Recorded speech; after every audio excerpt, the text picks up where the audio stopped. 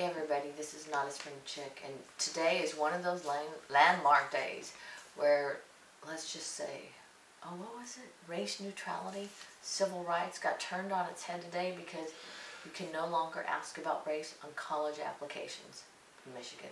Race neutrality. So for now, we're going to bring Oldecam on with comments on the headlines of today. And race neutrality turned on its head, or actually, comes to fruition. Yeah, the Democrats today in the Supreme, I think Kay Hagan, basically because she was involved as a Solicitor General in a case, had to excuse herself. But two of the other left judges, basically the opinion is that they have been trying to get race neutrality in this country for a century, and now it has been done in one state, which now sets the pattern for all the other states. You have to hire people on race neutrality, college education on race neutrality, basically apartments on race neutrality. So they've achieved what they wanted to do without the court ordering it done. How in the world did they do that? Because the people of the state of Michigan, which is a left-wing union state, voted. They said they were getting, what happened was, they were getting tired of getting our kids turned down to go to colleges because they're white. Yep. So they basically figured out how to fix it. You can't ask anybody what race they are. No nationality for any application in the state now, so. Well, actually, didn't they first start it because they felt that the other people had a disadvantage because of their race? Well, yeah, because they're trying to make up for past. They had, racial quotas have been illegal, totally, since the Democrats ran the Supreme Court. They have totally been illegal, yet they've continued. And now the quota system is finished in our country. And remember what they said about a lot of things, about, was it the Voting Rights Act and stuff that they changed something on? They said, what do you think? They dumped it back. They said, like to the thing on campaign financing. You have to go back and rewrite the laws. They're antiquated and they don't fit in today's era. So, and basically, the Congress of the United States is not going to mess with that because we don't like the idea of race neutrality. We think that Afro-Americans should have an advantage over everyone else. No, because then it says, what about the Latinos? What about the American Indians, which I can guarantee you, a long time ago, folks, I was accepted at Stanford Medical School. My seat in Stanford Medical was given to Afro-American, and they said, well, because we have a quota that we have to have. Well, I said, but my mother threw a fit. My mother could really throw a fit. She said, I'm an American Indian. And they said, well, you're not the right race in the quota. So I didn't go to Stanford Medical. And, well, it's all changing now. I went elsewhere. And it's all over for the Republicans. Well, yeah, they said that they're basically pushing all the Democrats to run on Obamacare because Obamacare is the winner, because everybody, it's going to be one of the most loved programs ever. Well, let's put it this way. Massachusetts is a god-awful left-wing state. One of the people in Massachusetts who helped write a lot of legislation to the left, he said that we cannot run on that. He said, I'll give you a very simple reason why. He said the president will not even tell me, and I'm on his side, what the figures really are.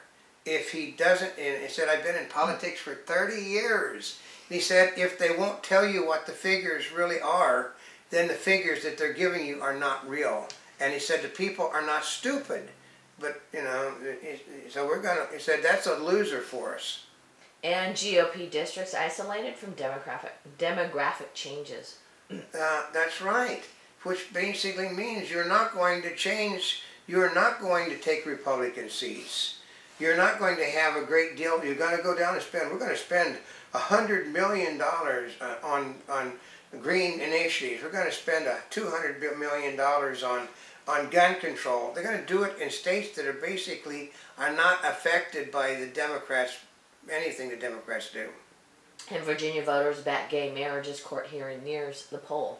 No, they don't back gay marriage. Virginia is a conservative Republican state that basically elected a Democrat because a Democrat was running on anti-Obama, anti-democratic liberal things. They don't. Okay, here's the way it works: is in the United States.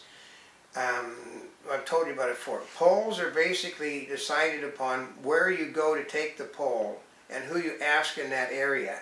So basically, you can always make certain that say if you wanted to say the moon is made of green cheese, you go to an area where you know they're going to give you the responses. That's Polling right. is no longer legitimate. It hasn't been for a long time. Well, just like when they do all the voter things, they'll say that such and such does this. I always look to see who supports it to Yeah. to figure out what they're going to say. Because you know that people basically they bring up the Ten Commandments. Well, the people in the state of Louisiana are heavily against the Ten Commandments. You know they're not. I mean, come on. Yeah. Yeah, guess where they... Or the people in Georgia. Well, they believe that all weapons should be seized by the United States government. No, they don't. And the UK submarine joins the search for plane.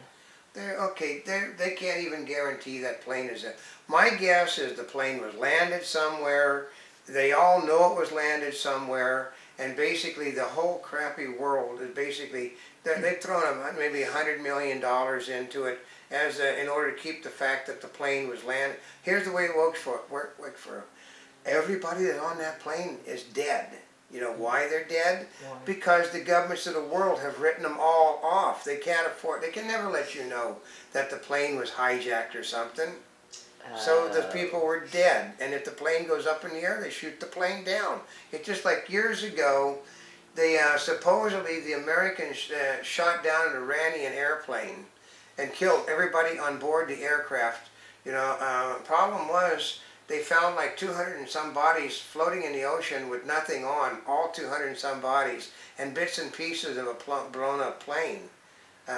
Put it this way, you don't lose all of your clothes when you get shot out of the sky and hit the water. They were dead bodies they just tossed in the ocean. Oh, they were? Yeah. And BlackBerry strikes major blow against Seacrest copycat keyboard. I know, that's because what happens is that people don't realize that people put patents on things and other people usurp them. But the problem comes is here's the way it works is, if yours is a hair different than the other one, like they got the problem, Samsung and Apple have been going around for ages. Yeah. Samsung invented the stuff that's being used on the Androids. The Apple doesn't work except for the Samsung stuff. But then Apple says, well, Samsung is doing this. And you want the biggest battle of all time?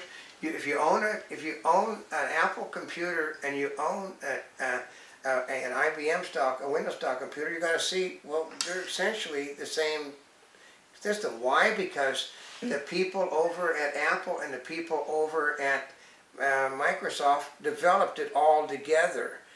The Jobs, Wallensack fringe wanted one system that was one way, and the Gates and the Gates and the guy from that owns the football team, they wanted it another way, so they split. But they're the same essential operating system done by two different people. And Bulgaria wary as Russia steps up military flights over Black Sea. Yeah, they said that I'm watching the thing last night on the cable channels, and they're talking about the Munich Accord. And that we can't get involved. Well, because nobody got involved, 60 million people were killed. This time, because no one gets involved, they said, well, you got a guy that's head of a country that admires Adolf Hitler. But he's not going to do these things because he can't afford to. Why? Bill O'Reilly. Well, we have to punish these people economically. We have to make certain that they can't use our credit card. Well, they're making their own credit card. They can't use our bankings. Well, they've already pulled the money out of this country and are no longer investing here. There is nothing that Bill O'Reilly suggested can be done because the president let him get off the hook. Oh. Yeah. And a Monty Bubbleism from the Mark Twain of the Animal Kingdom. Okay, this is an example one. Too often people look, but they don't really see.